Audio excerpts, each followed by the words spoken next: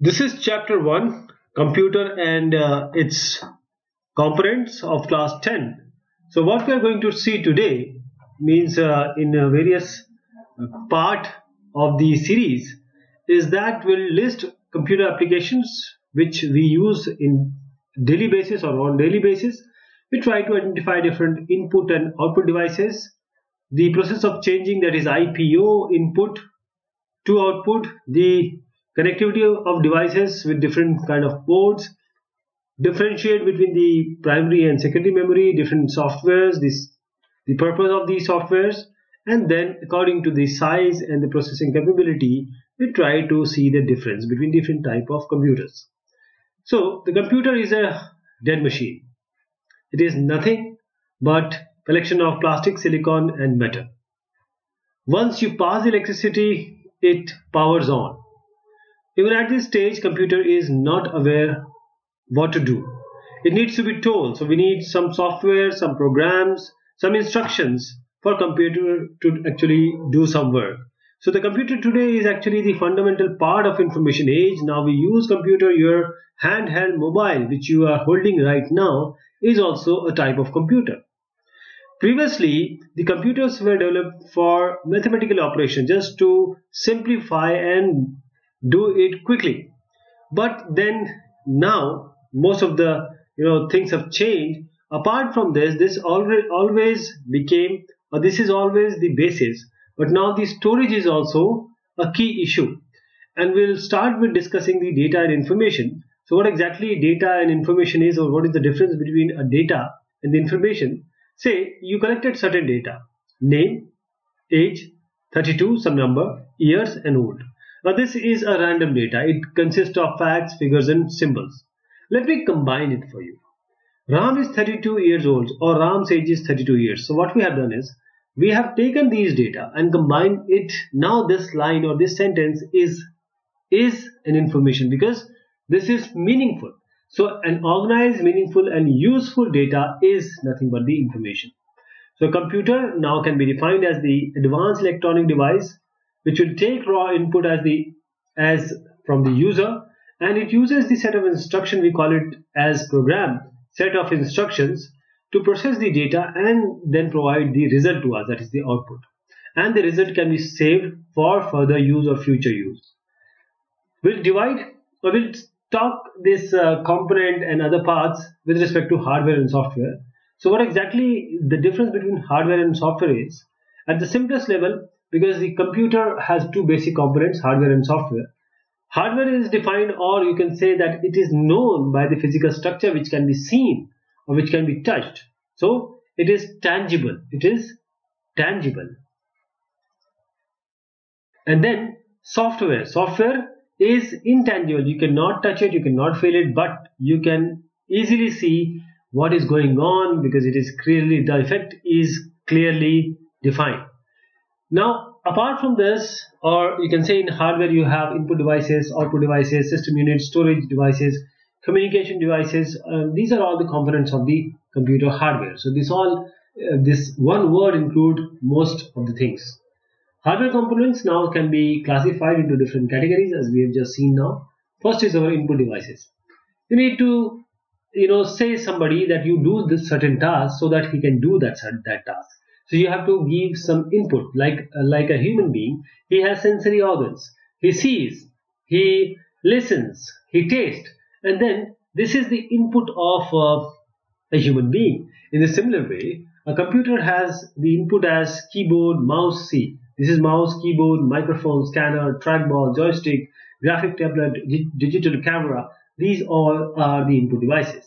So the functions of the input devices is that they are going to accept the data and the instruction from you, that is a user. They convert this instruction and data from human readable form to machine readable form. Means you know what is going on here, because this is in English, but computer doesn't know it. Computer only knows 0110, that is the binary form or the machine form.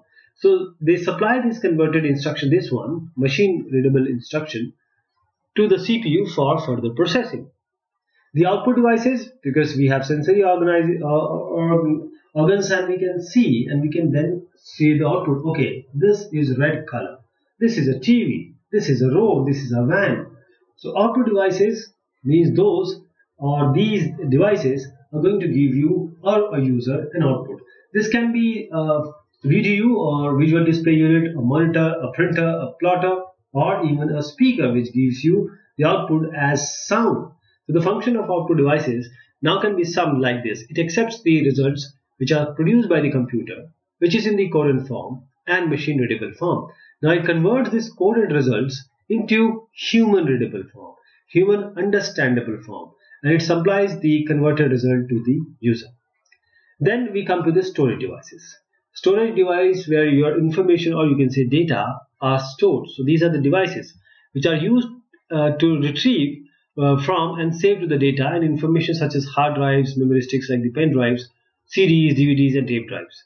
So the floppy disk, these were developed in 1960s, and these you can see this were developed, and this is made up of, see, this is the outer casing. This is the outer casing which is hard plastic, protects the plastic disc, and inside this you have a circular thin plastic jacket coated with magnetic material which will store the data.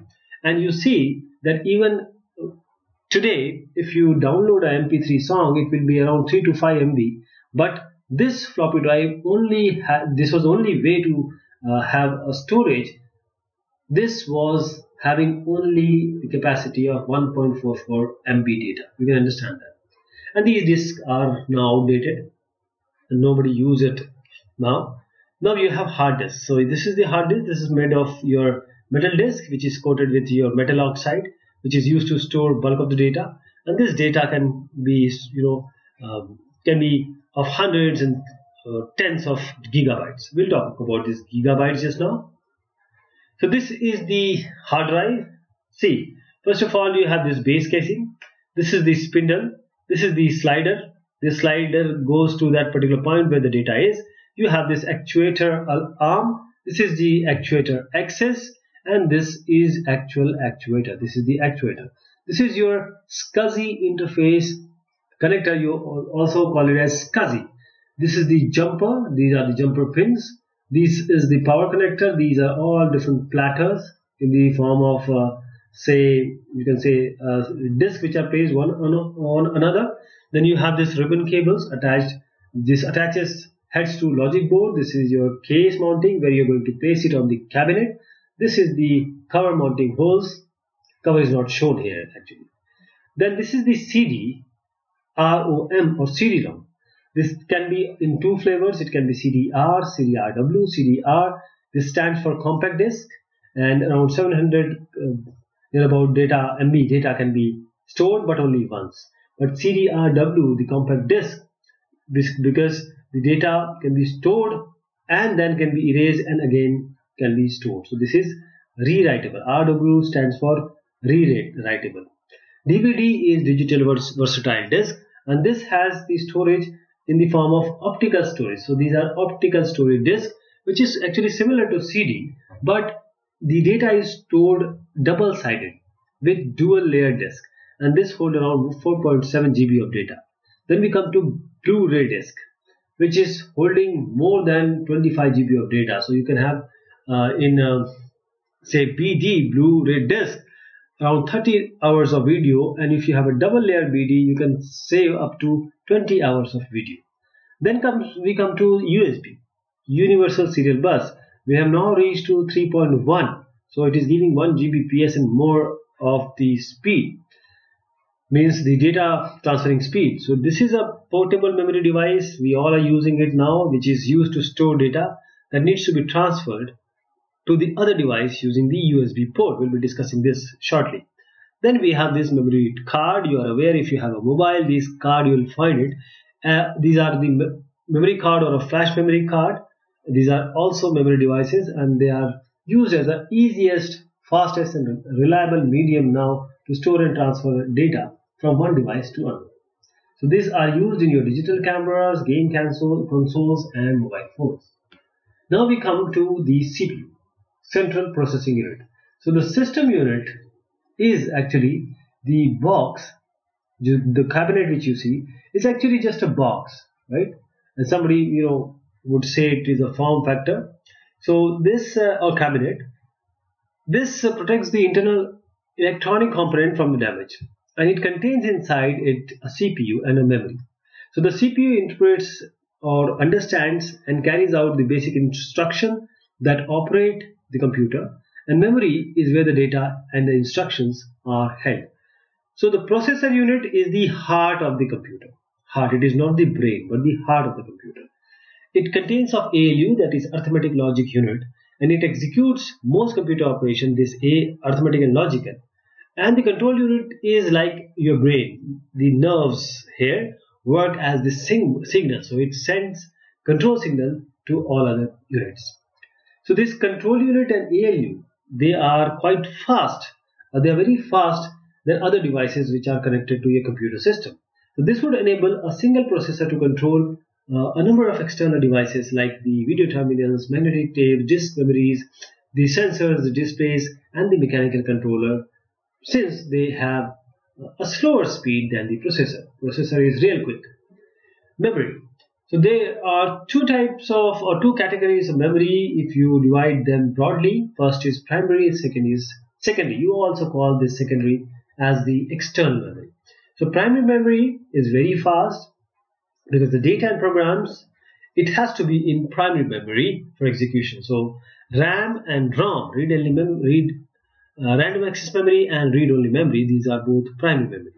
The random access memory or RAM is, or this refers to the memory that can be selected and used randomly. The information here disappears or they are lost when the machine is turned off or the power is turned off. So this is why this is called as a volatile memory.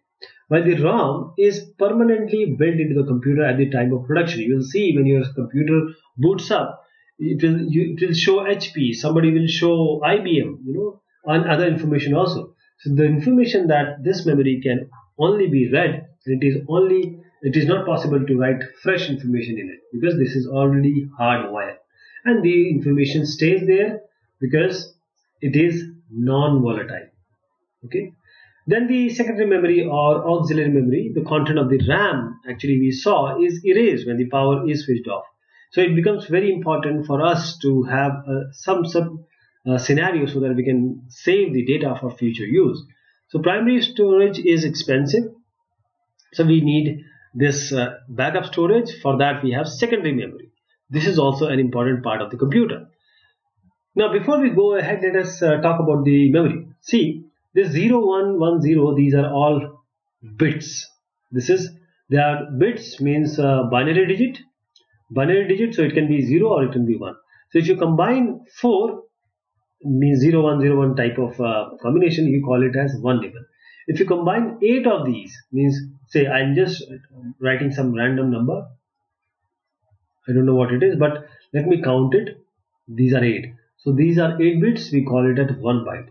You have 1000 bytes, it becomes kilobyte. You have 1000 kilobytes, you get 1 MB. And likewise, you go up to 1 petabyte.